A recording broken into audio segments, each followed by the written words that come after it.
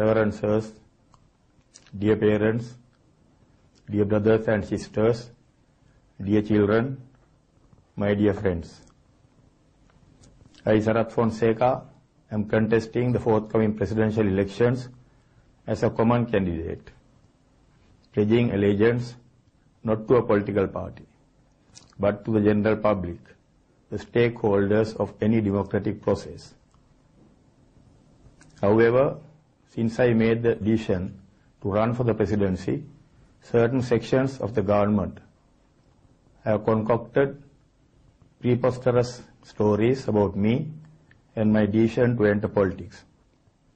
I believe it is my duty to set the record straight and explain my reasons for entering politics before I proceed any further. I am a career army officer who had dedicated 40 years of my life to the service. I have held several responsible positions in the army during this period, and as its commander gave leadership to the security forces that defeated LTT terrorism, delivering an unprecedented victory to the country. The magnitude of the sacrifices made by the people of this country to achieve this victory is truly remarkable. Around 25,000 members of the Army, Navy, Air Force, the Special Task Force, Civil Defense Force and the police made the ultimate sacrifice with their lives, while thousands more lost their sight and limbs, rendering them permanently disabled in order to achieve this victory.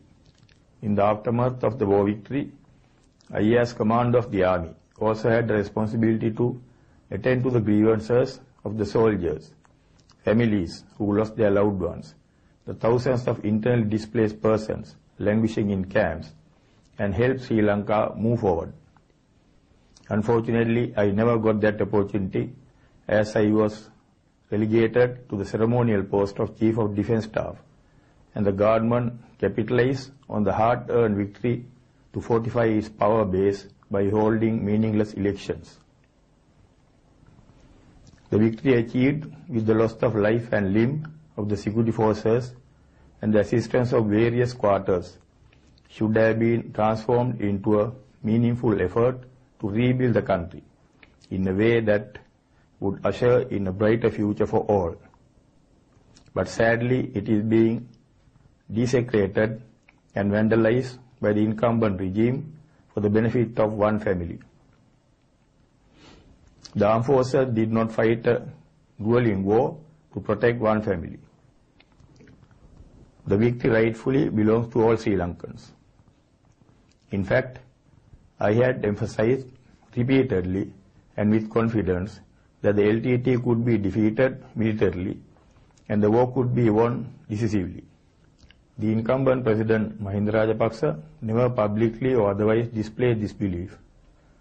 If you read the Mahinda Chintanaya, nowhere has he said the war could be won militarily. All it talks about is talking to Prabhakaran and solving the problem.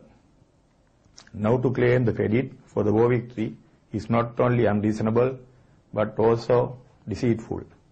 It is thanks to the military that the war was won, and it is to the military the nation owes its gratitude, not to a family that sat on the sidelines and now wants to claim the glory.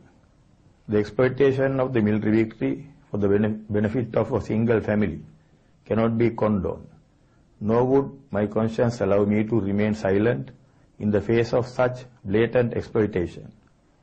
I realized I needed to become more active in stemming the rot and ensuring that the war we won is converted into a true victory of peace.